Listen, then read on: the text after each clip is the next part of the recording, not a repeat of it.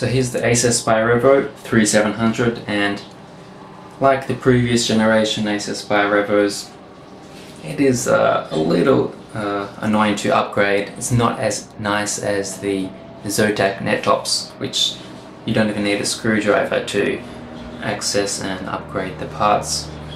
But yeah, it's just a little tricky, and I'll show you how to do that. First, underneath where the stand is, there's a screw that should be here. Depending on the region, you might have a warranty seal there. As you can see, my warranty seal is now my warranty is now void because of that. Thanks, Acer. Anyway, this is the most difficult part. Once you get to the inside, it's pretty easy, but now we have to pry apart the top part here.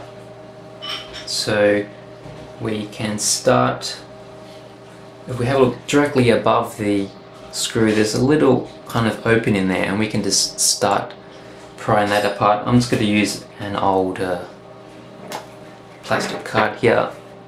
You want to use something soft so you don't damage it. So what you have to do is just get something in there. I've already taken that apart once, so it should come apart pretty easily already. You just have to get something in there. Okay, I'm gonna have to take this off camera to be able to do this properly, but just get something in there, like so, and then you can run that across to just get it loose. And it should be loose there. I'm not sure if you can see it. But once you get one side done, you can pretty much use your hand and pry the whole thing off.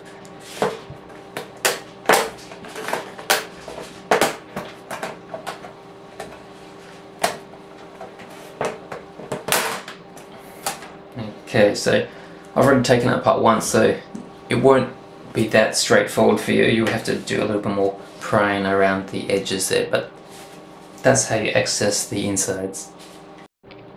So here's a look inside the Acer Revo D52, and it's pretty much identical to the last generation Acer 3600. Still got the 2.5-inch SATA hard drive there, and it's still attached from the bottom, so if you want to take the hard drive out, you have to take everything out. Got the Wi-Fi here.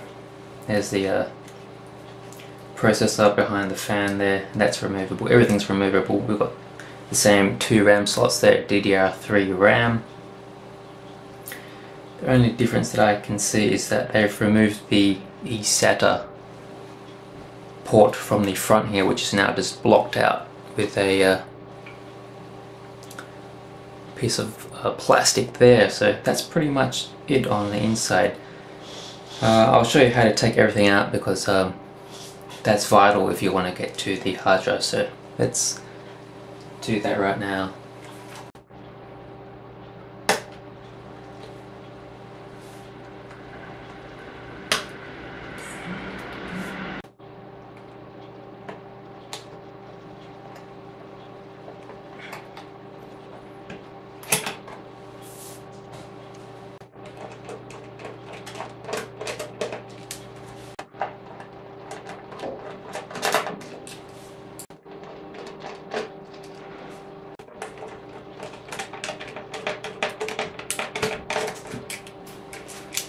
So that's the motherboard out.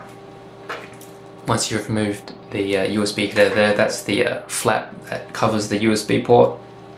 4 screws, once you take those out, the antennas for the wireless card, and that's pretty much it.